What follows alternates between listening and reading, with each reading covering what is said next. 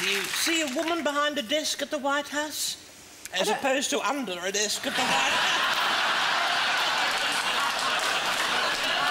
Oh, well, I don't see a woman that I want to support right now, but I think it's not important what color or what gender. I think I just want someone authentic. I think if you published who gave large donations to their campaigns, then you'd have a better idea of where they actually stand on things. I know, but you have this problem in America, and I sometimes wonder if it's ever going to go away.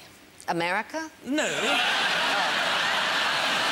I didn't understand how your head of your country found our head of our country so interesting, that he actually became so... Well, I think it was jet lag, really. Well, that makes sense, then. I couldn't quite understand what they had in common, you know. Clinton maybe with the saxophone and the whole thing, but Bush, that seemed like such a strange bedfellow. It is, and I think his wife feels the same. But Tim is interested in the same thing, Tim Robbins, your husband. We agree. We have the same moral bottom line, yeah. Well, your marriage has been so enduring, hasn't it? Well, we're not married. Well... That might be why it's lasted so long, Susan. It might be. We have real estate and children in common, but no marriage. My husband and I think we were too hasty in tying the knot. Really? I think we were in retrospect. We had so much to learn about each other. We learnt the hard way. Was there anything that you discovered about Tim after living with him for a while that tested your tolerance and your patience? Any little thing? He's very sloppy. Sloppy? Yeah, he leaves. I think, you know, men can't really spray their territory, so they just leave their clothes everywhere. Well, that's my My theory. husband did spray his territory. Unfortunately. Well, then I'm lucky, aren't I? You are. That was Very towards lucky. the end, mind you. But you are 12 years older than Tim. 12 years older, though you look so adorable and lovely. Thank you. You are the Judy to his Richard. And, thank you for translating there. I wish I'd picked a younger man. I mean, finding your spouse on the bathroom floor with the word prostate written in soap on the mirror.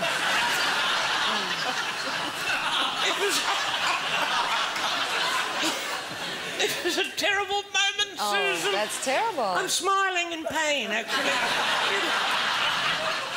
I suppose an unwillingness to walk down the aisle could be because you were married before. I was. You were a long time ago when you were young. To a Mr. Sarandon. Coincidentally.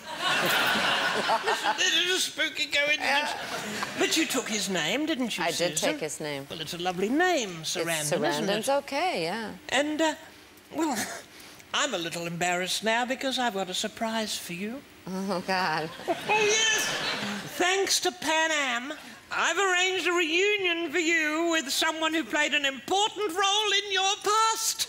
Yes! Your past is going to come rushing back to you I hope I remember. What was his name? Who? Your husband. Chris Sarandon. Chris Parsons, creator of the Rocky Horror Show, Richard O'Brien!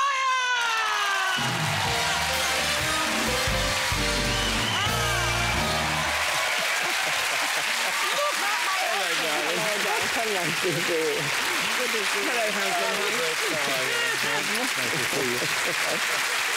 Dame Edna. You're kissing and hugging everyone there, Richard. Look how handsome. Isn't he? I was talking to them about the Time Warp earlier, and my daughter Valmay loves it. Why don't we do it? Do you think we should? Well, it's not difficult because the moves are all in the words, aren't they? Come along. In a line, please. In a line. I sit here. Yeah. Music maestro, please. The time warp again. 2, 3, 4. It's just a jump to the left and a step to the right. With your hands on your head, you'll bring your knees in tight. But it's the pelvic struggle. You really got your wings, say yeah. Right now. Let's do the time warp again. Left hand. Whoa. Let's do the time warp